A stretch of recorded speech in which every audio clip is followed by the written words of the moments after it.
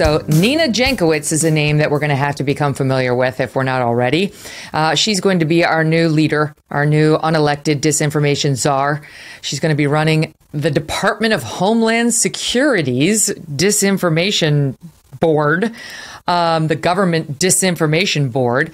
And the Mayorkas, DHS Secretary Mayorkas, was asked about her and what this board is going to do by Dana Bash, I think, on CNN this past weekend. Take a listen to how he described what the board is going to do. You tell me if you feel reassured what the board is going to do. Soundbite 9. But it's still not clear to me how this governance board will act. What will it do? So what it does is it works to ensure that the way in which we address threats, the connectivity between threats and acts of violence are addressed without infringing on free speech, protecting civil rights and civil liberties, the right of privacy. And the board, this working group, internal working group, will draw from best practices and communicate those best practices to the operators, because the board does not have operational authority. I think Kamala Harris wrote that. That was exactly my reaction to it. That is the most Kamala answer of all. Oh, it's best practices. What do you mean you don't know what best practices are? Best practices. Best practices. They're going to work collaboratively. I think Brett Baer also asked Mayorkas this question because he was really honing in with a conservative audience about, this is just foreign threats, right? What we're really monitoring here is China and Russia and, all that. And so Brett was basically like, okay, so Steele dossier, is that misinformation? And he's like, I'm not qualified to talk about that. Right, look over there. He dodged too when Dana asked him, would you be comfortable with a Trump administration doing this? He was like, something shiny over there. There's a shiny. It was Brian Stelter's head. So he was asked about Nina Jankowicz, who we do need to be concerned about because she seems like a lunatic. She was asking him whether she's qualified and whether she's partisan and so on. And he defended her. So let's just listen to that first. That's soundbite 10. Republicans are criticizing your decision, the administration's decision to choose Nina Jankowicz to lead this disinformation board. They say she is not somebody who is neutral. Your response? Eminently qualified, a renowned expert in the field of disinformation. Absolutely so. Really? Because she's the one who dismissed the Hunter Biden laptop as just a Trump campaign drop. Yeah, I think she's an expert in disinformation as someone who's experienced. Yeah, right. The disseminator. That was the experience that Mayorkas was talking about. It was like, no, you don't understand. She's a purveyor of misinformation. She's very good at disinformation. She's like a Hillary Clinton type.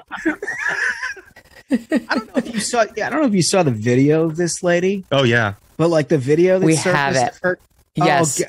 If you wait, I'll play it and then I'll give you the floor, Josh. Stand by. Here she is. We showed you the one where she was singing the weird song about disinformation. I don't know. But here's a second. She loves to sing. She's like a theater major, which is reason enough for concern. Here we go. Went looking for some prefects in the bathroom one day, but instead I found Harry, and so I said, hey, I helped him solve the mystery of the A, and I'd like to solve the mystery between his legs.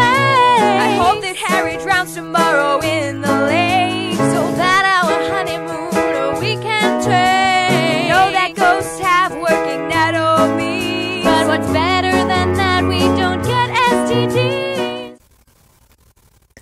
What the hell's going on? She's a giant nerd.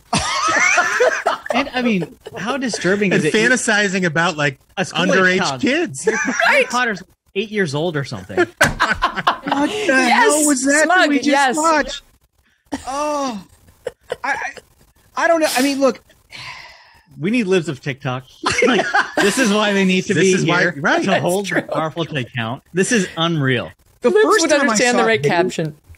The first time I saw a video of her, and you'll appreciate this as a mom, Megyn, but she reminded me of, those kids like Saturday morning shows that are not cartoons. Yeah. Where they have this like super overly enthusiastic. Because they're trying to keep attention. Adult that's trying to like pretend like they're a child. And like you can't figure out whether it's a children's show or you're having a fever dream. right? Like that's basically what I thought of the first time I saw this lady. It's like the Wiggles. You know the Wiggles? She's like a character from the Wiggles. This is I feel like this woman just wants to be a star. Does everyone like who works at the White House, who like Jen Psaki, she wants her own TV show, of course. This woman, she wants to be a star. She just found some weird back way to develop some alleged expertise in an area no one cares about. And she, you know, the blind squirrel found the nut because it just happens to be the favorite thing in the Democratic Party right now. And now she's going to be a czar. What? Which actually should be we're laughing about this, but it should be terrifying if you really think about it. You know, somebody who's like this, who craves attention this much and is this much of a nerd who thinks they know what misinformation and disinformation and information is like, that's somebody who's could be a tyrant, right? Like you look at what Anthony Fauci did with COVID over the last 2 years. And I'm very concerned that she will be the Fauci of information on the internet. And she's going to go before Congress and people are going to discuss, you know, what is allowed to be said and what's not allowed to be said.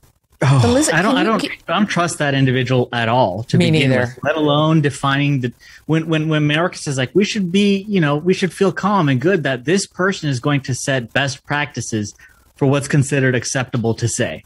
I mean, that's stunning that he would think that's a good idea. This person clearly, you know, should not be trusted with anything, let alone, you know, the American people's First Amendment. Let me have a totally counterintuitive take on this for a second, Megyn. Yeah. I actually, if Republicans get the House and Senate back, I don't want this woman to go anywhere. I want her to be exactly where she is, because can you imagine the entertainment value of this woman sitting in a panel in front of like Ted Cruz and Tom Cotton and the rest of them just giving her, I mean, it would be the most pay-per-view hearing in history. It would be fantastic. I want to sit with her and just say, okay, I'll give you a couple. Okay. 100,000 kids are in the hospital or ICU or on ventilators because of COVID right now. Sonia Sotomayor. Disinformation or true? You tell me. That's it. Perfect. Right? Like we could go down the list. It could be really fun because I guarantee you this woman has no clue what's real and what's not when it comes to the most dicey debates, because she only listens to her one side, and they didn't report that Sotomayor was wrong in the places that she listens to. Cryptocurrency may represent the future of money. It's one of the most exciting investment opportunities to come around for some time. But what about taxes? Well, with an Alto crypto IRA, you can trade crypto like Bitcoin and avoid or defer the taxes. Alto's crypto IRA is the easy way to get crypto into an IRA. You can trade all you want without the tax headache. Create an account in just a few minutes. No setup charges, no account fees. Secure trading 24/7 through Alto's integration with Coinbase. Ready to take your investments to the next level? Diversify like the pros and trade without tax headaches. Open an Alto crypto IRA with as little as $10. Just go to altoira.com/Megyn. That's ALTOIRA.com/MEGYN. Start investing in cryptocurrency today. You're not going to get a better offer than this one.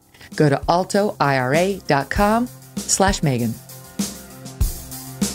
Hey, thanks so much for watching. If you like what you just saw, hit the subscribe button for more clips and full episodes.